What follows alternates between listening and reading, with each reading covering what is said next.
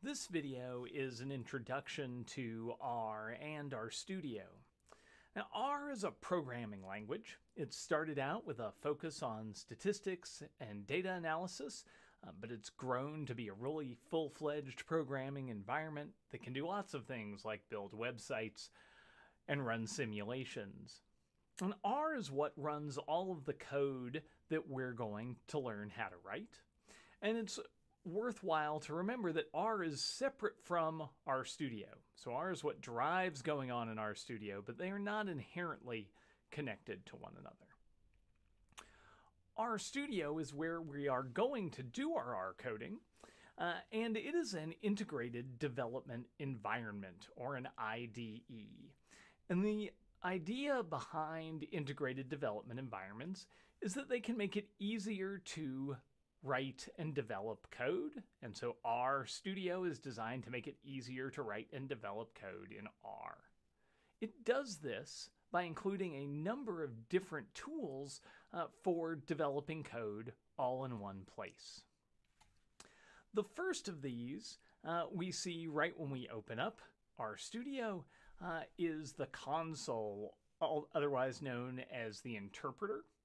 And this is where R is actually running. So if you run R outside of RStudio, it will look very much just like this window here. We typically use the console for working interactively. So we can do things like type in a single R command, say 2 + 2, and hit enter, and the console will return a value to that one line of R code. It will return the result of that one line of R code. This is also where RStudio is going to run all of the code that we write up in a different section of RStudio called the text editor. We don't have any files open right now, so to open the text editor, we're going to click on this new file button in the top left corner, and we'll select R script. And an R script is just a plain text file that contains some R code. And so this is where we're going to write code that we want to be able to keep for later and potentially reuse. If we type some code in here and then save the file by pressing either the save button or Control S, and then we can give it a name. We'll just use myscript.r as an example here. We'll see down in the bottom right-hand corner, we've stored this script. In addition to letting us save our code for later, the text editor provides a number of features that make it easier to understand and see what's going on in our R code. And so it does things like object highlighting so that we can see different aspects of the code showing up. You can see the numbers are blue. If I type in a string, a name Bob, it'll show up in green, and we'll get a variety of different highlighting. It also does things like automatically pairing things that mark the beginning and end of a piece of code. So if I type a single quotation mark, it will actually make two and put my cursor between them so that I can type a string.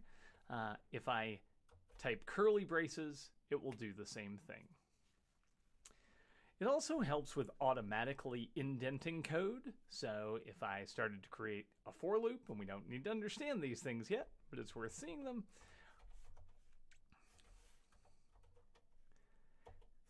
and I hit enter, it'll automatically indent the code in a useful way. And likewise, it will flag issues before I've even finished writing the code. And so I actually made a mistake here, and R is telling me that there's something wrong.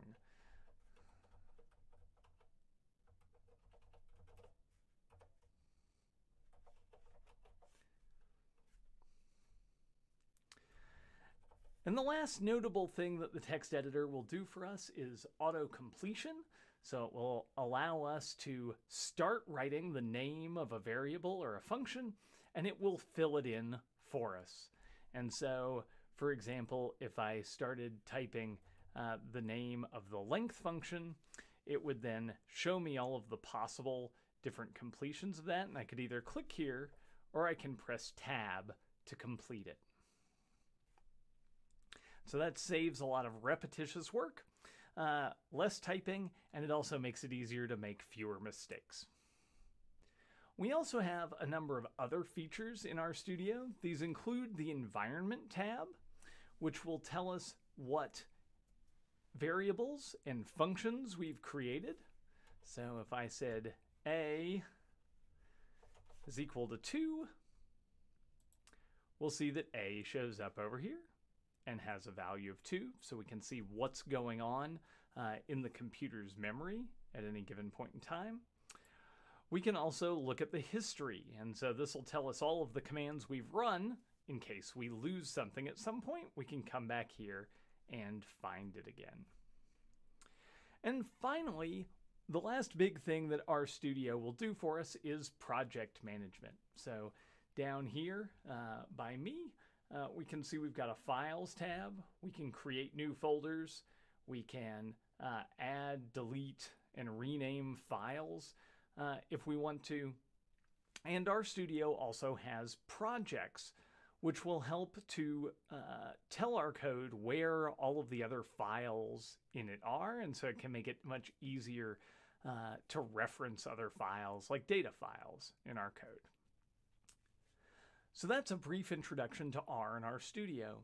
R is a programming language.